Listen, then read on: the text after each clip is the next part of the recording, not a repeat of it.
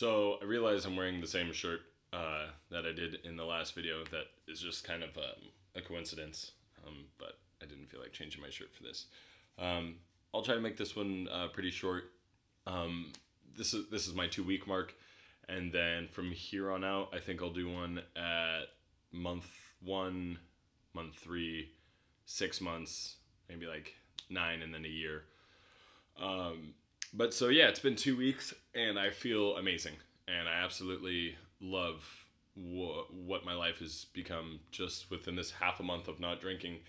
And I keep, people keep saying like, don't worry about it, like it'll get easier. But I think, at least for my situation, this is the easier route. Like, doing everything I was doing before was the difficult part, and I'm waiting for it to get harder. I think the biggest challenges are going to be, losing friends or a loved one or something like that, big financial hardships, any kind of like massive stress that I would normally fall back on alcohol for. That I think is going to be the true test.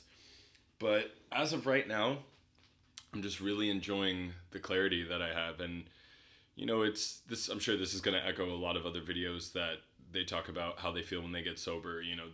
They feel better physically, mentally, spiritually, all of it. And it's true. You get rid of that huge monkey off your back of constantly wondering where the next drink is going to come from. And I think the reason why it's become so easy for me, like I've said in previous videos, is that I've admitted that I was an alcoholic and that I just shouldn't drink anymore.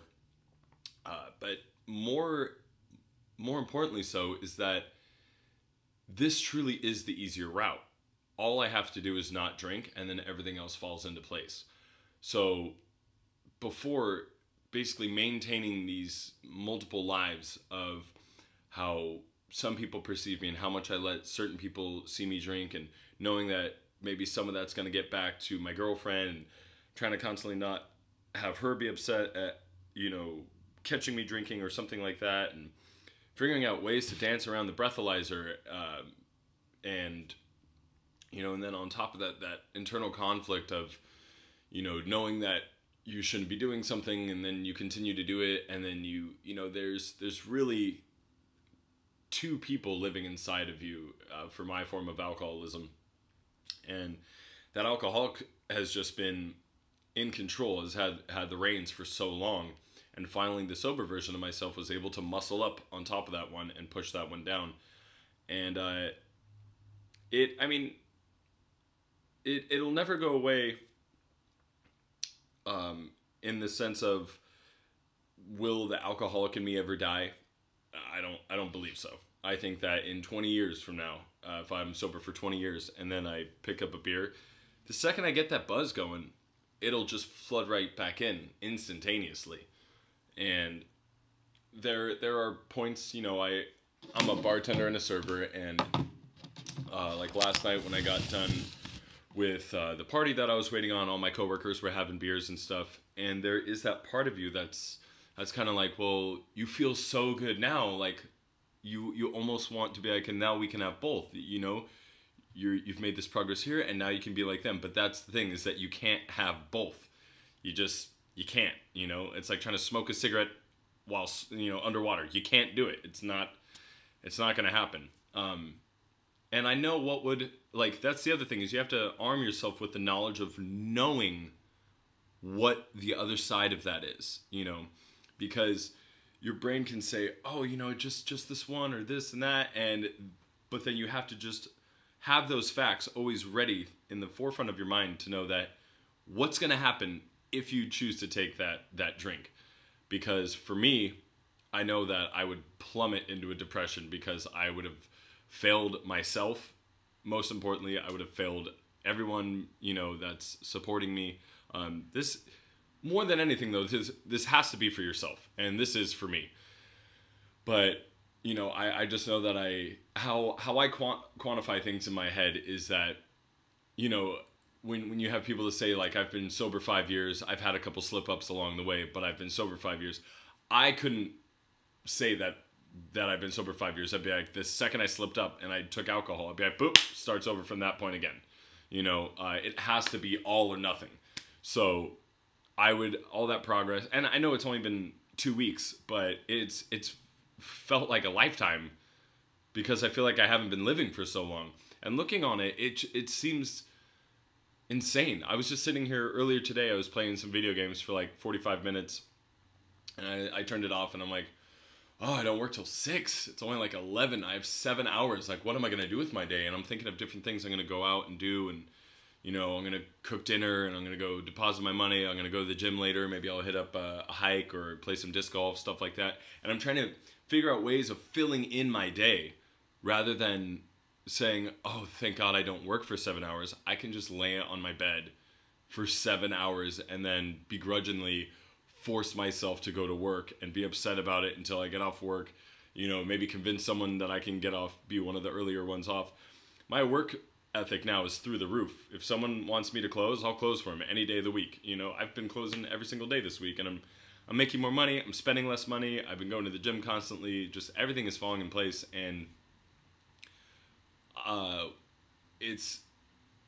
I sometimes don't feel like I deserve how much credit people are giving me of how they're saying how proud they are of me, because it seems like a lot really quickly. But I appreciate it. I really do. But it's like, it's just a lot to take in. Like having a lot of people say they're proud of me and saying like, God, I wish I could do what you were doing. And I'm like, well, I mean, I've only been doing it for 2 weeks, you know, and don't get me wrong, I have no end in sight. And I'm looking forward to being able to have these notches. You know, that's how my mind works as well. It's like, I'll be like, boom, I got a month. Boom, I got 2. I got 4. I got 6. I got a year. I got 5 years, you know. And now, rather than having this fear that was always setting in because I was drinking, I have it, where fear was is now ambition. For the first time in my life ever, I'm actually thinking about starting a business. I don't even know what it would be yet, but I know that I want to shoot higher. I have higher goals, and I feel like alcoholism has been this mountain that I've been climbing, trying to find the end for so long, and I've finally reached the top. And that's when you can only reach the top when you reach your bottom. You know, like I was ready. I was like, I'm either gonna fucking end this, which, I mean, I didn't want to go that way, or I'm really gonna stop. And it's, if you're thinking about stopping, and if you think you might have a problem, I mean, chances are you probably do. If you're at that point already saying, maybe I should monitor my drinking, maybe I should cut it back, and I can't speak for anybody, but I just know a lot of the people that I've noticed that, I mean, if you're already saying like, I'm only going to drink 5 days, these certain days out of the year, then you probably are there because you have a problem. I know that I had a problem. I just didn't want to recognize it. I didn't want to have to stop drinking. I love drinking, and it's very peculiar because I think in my situation, none of it. I watched all these videos, you know, of other people getting clean and talking about the hardships, and I think I resonated with all of that when I was trying to take breaks, because I was never really trying to quit. So I still had that pull of like, God, I'm just waiting until I can get to the point where I can drink again, you know, and that's why I was like anxious, and it was hard, and you know, and I'd be like, oh, I'm gonna have a beer over here, blah blah blah. And now that it's so cut and dry, I feel like it's easier for me. It's kind of like the same thing, you know, going back to school. If you don't know what you're going for, you're just kind of lost and it's kind of floating around. And if you don't have a goal, like if I have a goal to shoot for, I will put everything in it that I can to get to that goal. But if I don't have a goal, then I'm just kind of like, you know, pulling the strings and doing whatever the hell I think I'm supposed to be doing, but I don't have a clear game plan. And now with this, I do. You don't drink. Every day you don't drink. And it gets easier and easier. And I'm starting to think about alcohol less and less. I mean, it's something that floats around on my mind from time to time that I mean, that's something I'm noticing as well, is that it's all around you, constantly, everywhere. When I was drinking, it was just a part of normal life that you would hear things on the radio about it, or scroll by things in your Instagram or your Facebook, or you would, you know, you'd see other people drinking, or, you know, you go to sit down in a restaurant, and can I get you a beer, a cocktail, a glass of wine, and you start realizing, fuck, how can you not drink, you know, because it's so much a part of our life, our lifestyle, at least in this Western culture, because I haven't been out of the United States yet, which is another goal of mine. By next year, I would love to have ventured out of the country. I'm gonna get a passport, all that goodness. But yeah, I feel great, man. I feel absolutely fantastic. I just started reading Dr. Jekyll and Mr. Hyde because I feel like that's a lot of what I've been going through with my alcoholism has been, a very much so Dr. Jekyll, Mr. Hyde kind of a thing. But I guess like in closing for this little video, I want to thank everyone has supported me and believed in me to do this, and I also want to apologize for the people that I've put in really shitty situations and predicaments to try to cover my ass, because I made them choose between being loyal to me and also between what's best for me, and I'm really sorry about that. And I think that's something that does happen with alcoholism, is that it can be very isolating in what you're going through, but at the same time you rope in a lot of people into your own addiction and personal torment, and so it's kind of a little of both. I really wish that anyone that's trying to get clean or just to stop drinking can find what they need, because I finally fucking was able to figure out a way for me to stop drinking, and sometimes I don't even fully understand how it just clicked, but that's exactly what it feels like. It feels like something clicked. It feels like the drinking switch just got put over to the non-drinking switch, and like I said, I'm waiting for it to get harder. But, it's kind of like a day-by-day thing. You just wake up and today I'm not drinking, but I'm really not reminding it's less of a conscious effort, because I think of all the awesomeness that I'm seeing and all the rewards that I'm already getting from it, watching my bank account swell up, and all of this is so much better than waking up with regret and feeling like shit and apologizing. Like, I'd rather be helping people out and feeling good about myself than begging for their forgiveness.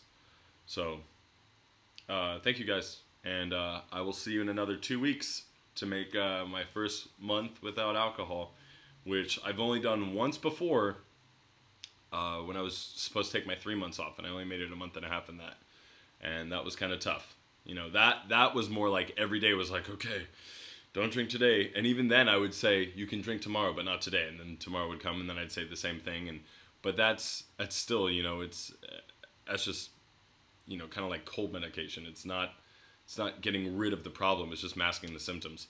But yeah, I'll see you guys in a month, and then I think 3, 6, 9, and a year, and then from there I'll probably just try to do a year update, or maybe every 6 months or whatever. But yeah, thanks guys.